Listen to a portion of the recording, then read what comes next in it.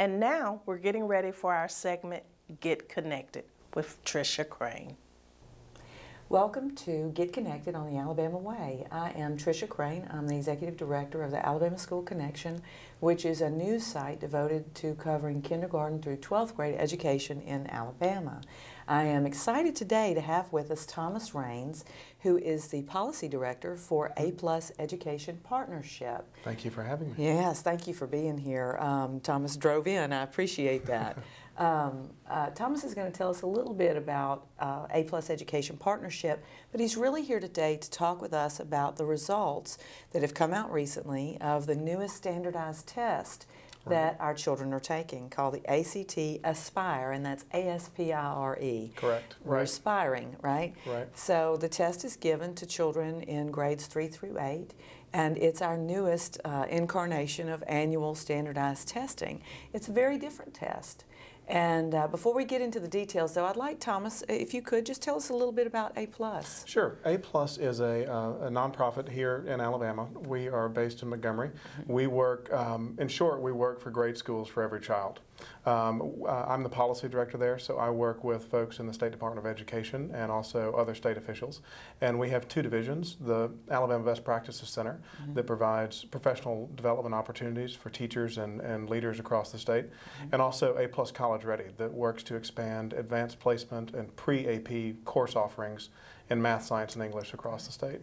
That's good. One day we're going to do that topic because that's a very, very important topic as well. I'd be happy to talk about that too sometime. Yeah, and the reason that I asked Thomas to come in today is you did a wonderful article back in December. We've been talking about the ACT Aspire and how different it is from our previous test called the Alabama Reading and Mathematics Test. Right, very different. Very different bar for how we measure our children, and they're, you know, recognizing that standardized tests are one snapshot in the spring of kids' progress. We still have to know where they stand, right? Right. And we will link the article, we'll provide a link here on the show so folks can read that. It's a very good explanation that will go much deeper than we're able to get into today.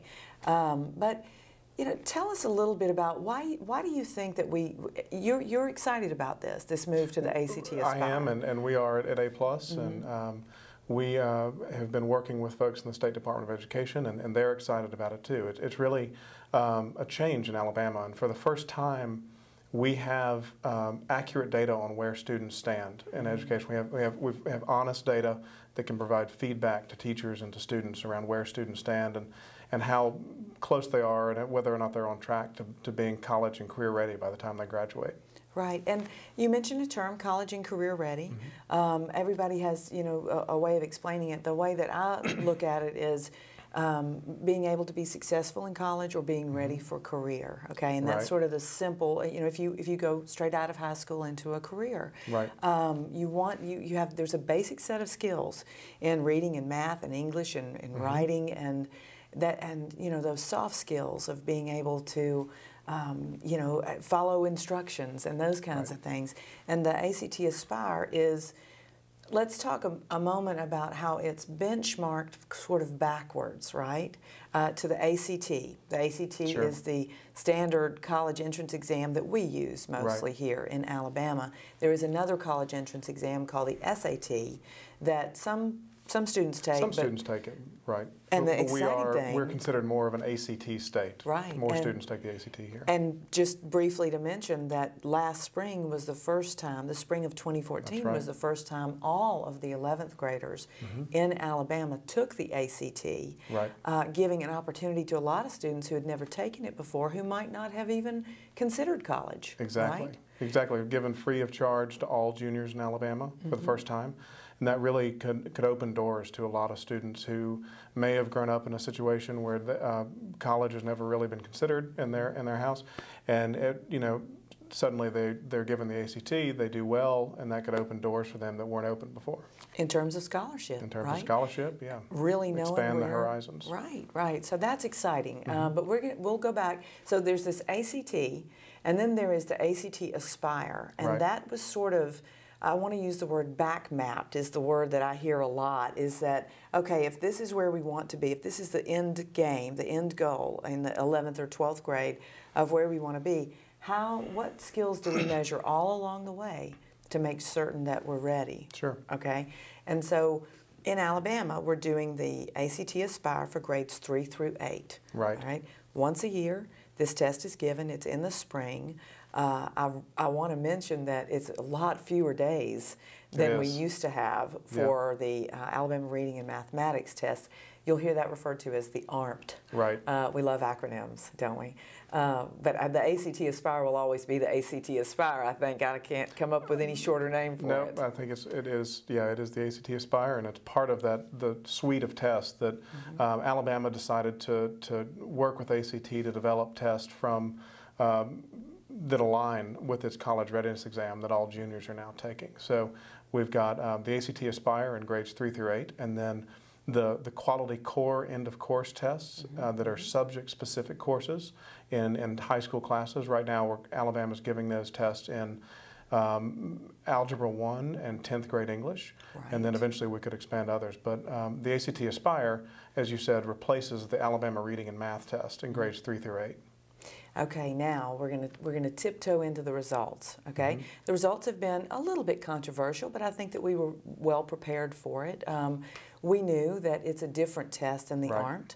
You cannot compare the ACT Aspire to the ARMT. I think we've been saying that for a long, long time, and I think folks understand that for the most part. But it's tough to look at some of these results because they talk to us about, the results tell us whether our children are in need of support, if we're close to being college ready, if we're ready, or if we're exceeding that readiness standard. And it's tough to look at some of where our children are performing on this test. And in various parts of the state, they've put a lot of attention on those results. Not so much in central Alabama, but in other places. And I think, I know I've written about them on the Alabama School Connection just to say, here they are. And I think that these results give us an opportunity to have some conversations. Right. What do you think that these results tell educators? What is good about looking at these results through an educator's eyes? Well, so I think it's important to recognize from a big picture, the cold hard truth is that we've set the bar too low for students for too long. The Alabama Reading and Math test said, I'm going to estimate here, but it said roughly 80% of fourth graders were proficient in math. At the same time, every 2 years, students in Alabama would take the NAEP, which is the National Assessment of Educational Progress. It's given to a random selection of students nationwide every 2 years, and it's considered sort of a gold standard for how a state's educational system stacks up. Typically, it would show, so let's take 2011 for example. In 2011, the ARMT in fourth grade said about 80% of students were proficient in math. The NAEP said about 30% of students were proficient. So you've got a big discrepancy there on around who is actually doing math at a fourth grade level. The results are similar in reading. The ACT Aspire measures students much more like the NAEP. If you look at the results that have come out now, you'll see roughly that's those same numbers. And nothing is going to be exact because you're talking about using different measuring sticks. But the Aspire is much more like the NAEP, and it's both a harder test that tests students at a higher level. It tests higher order thinking, and it also expects more of them. So instead of just having students regurgitate facts and fill in bubbles like on the ARMT, you've got open-ended questions on the ACT Aspire where students have to look at something on the page and analyze it and then construct their own response based on what they've learned in class. Sounds harder. It is. It is harder, and the results have showed that. Right. Well, and we're going to go. We're going to take a quick break. When we get back, I'd like for us to talk about how parents should be able to look at these results. What parents, because I think that's what, when it all comes down to it, it's how does it affect us and how does it affect our children. It's tough to see. Right. You and I, we think about school districts in the state of Alabama, but parents and families who are watching really don't know what to do with these results because we're scared of those labels. We don't want our children, oh, they're a level 1, or they're a level 2, or oh, my child is a level 4. We don't really want to get into those labels. It's more about, okay, how do we proceed? I kind of look at it as like a weight loss journey almost. It's like if my scale always tells me what I want it to say, I'm not helping myself. You know, if I'm actually not where I need to be, and that's kind of where this scale has been for a long time. It's a tough admission, but all right. So we'll be back in just a moment. Please stay with us. Welcome back. I'm Trisha Crain. This is Get Connected on the Alabama Way. Today we're talking with Thomas Raines about the ACT Aspire results. Thomas is he is the policy director for A+ Education Partnership. And right before the break, we were talking about the results were kind of difficult to look at, but there's a reason for this. There's a reason that we changed to a new test, and the results are lower than the test we had before. But the test before didn't really measure the things that we think that we need our children to know. So if you could speak a little bit to why was the change needed? Right, sure. So if you think big picture, it used to be that a generation ago somebody could drop out of high school and make a pretty good career for themselves some way. But we're at a point now where a lot of those jobs have disappeared with things like advances in technology have gotten rid of a lot of jobs that used to be around and common jobs. But like the horse and buggy driver, those jobs are gone. They're not going to come back. Right. So we're at a point now in Alabama where just in the next 3 to 4 years, depending on what study you look at, anywhere from 2/3 to 80% of jobs in Alabama are going to require some kind of post-secondary education. Not necessarily a 4-year degree from a liberal arts college, but that could be a 2-year degree or some type of industry certification. So if today's students are really going to succeed in that world, in that economy tomorrow, we need to make sure that they can understand and use what they've learned in school and apply it in real life situations. And the ACT Aspire focuses on applying that knowledge, and that's part of the reason the change was necessary. Okay, so different set of skills are needed now, right? I mean, children really can't learn the same things. This is a conversation my mother and I have. Sure. You know, oh, school seems so hard these days, Trish. You know, and it's like, well, it is hard. It is harder, and there is more knowledge, and it's not just more history. It's getting to where you can apply that knowledge, because memorization of facts only gets you so far. Right. Can get you on Jeopardy, and it can get you in trivia. You can do well in Trivial Pursuit, and that's about it. Yeah.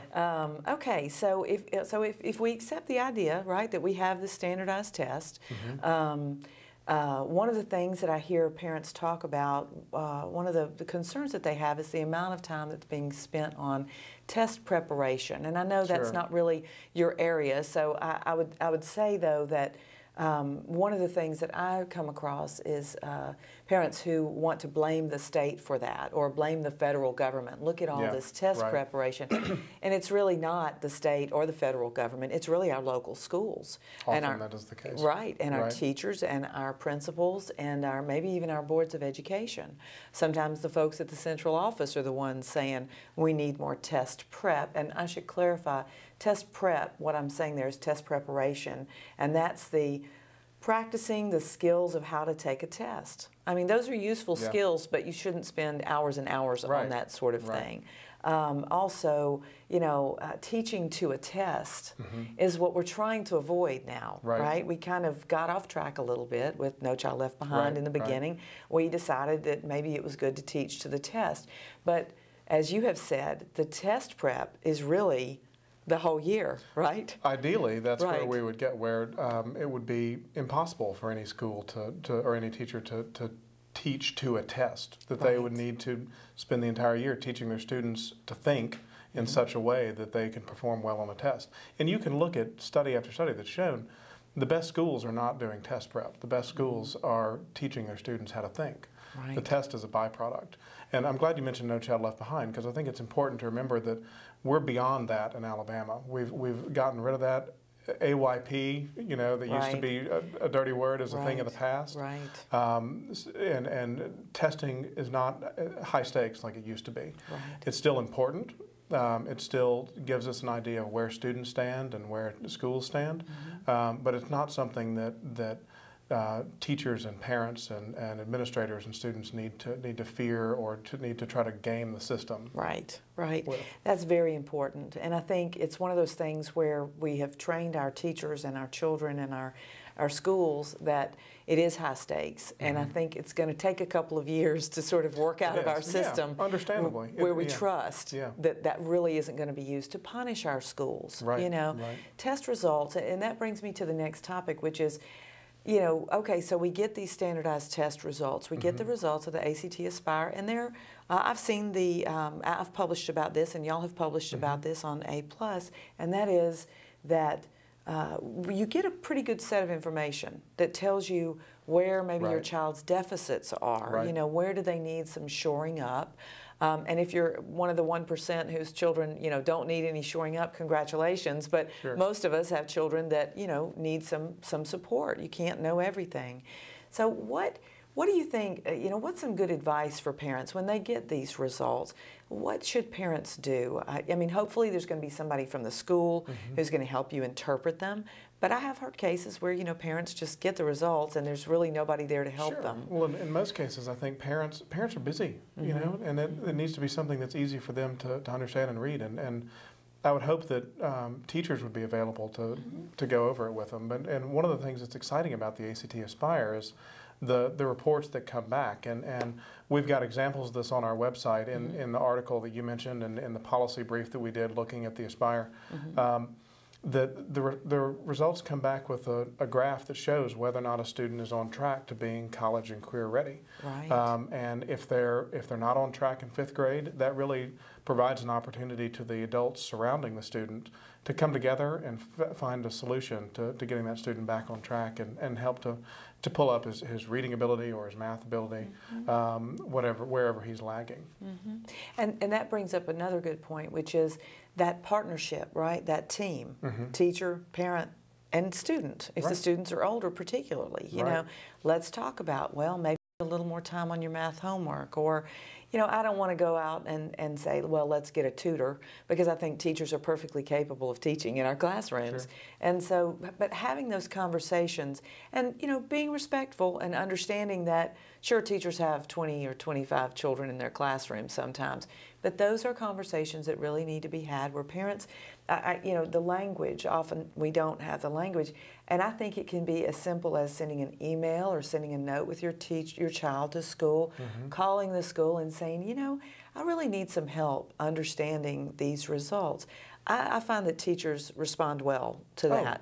You know, and I think the danger is, you know, you don't assigning blame. Why is my child scoring, you know, this way on this test? I don't think that doesn't usually get us very far, and I think there's always something to learn in these test results. And like you say, the nice thing about the ACT Aspire is you do have these visually graphic levels, but the frustration is we won't get a look at those visual again until after the next spring's testing. And that's something that will hopefully improve in the future. This year, the first year of the ACT Aspire, the results took way too long to come back. Students took the test at the end of April, beginning of May, and the test results didn't get back to the districts until September or October. Now, we've been told that in future years, there should be a turnaround time of just a couple of weeks. Possibly by the end of the school year, maybe just after the end of the school year, it'll be much faster. Still, that provides information to the teachers next year. But another thing that we have that pairs with ACT Aspire is Global Scholar, which provides tools for formative assessments for teachers to use and get feedback on where their students are throughout the year. And I liken these, what we call formative assessments, which is what Global Scholar is, kind of like pop quizzes, right? The teachers, in some cases, yeah. You know, especially, you know, if you're in your older grades and they want to make sure that you've kept up with your reading or something, right? So these formative assessments are really what parents should tune into all along the year, and get familiar with these assessments and, you know, talk with your child. Some children have test anxiety. Talk with the teacher. You know, how do we make this all just a normal part of going to school? Because too much emphasis on any one part of school is a problem. Well, Thomas, I really appreciate you coming and talking with us about this. Happy to do it. We're often, the parents and the families are often the last ones to know. Right. And it's very nice that there's A+ Education Partnership. And again, I'm going to link your article. And ASC. Right, Alabama School Connection. Thank you. I appreciate that. You know, to try to keep parents and families and community members in the know. Definitely. Thank you for watching today, and we'll see you next time.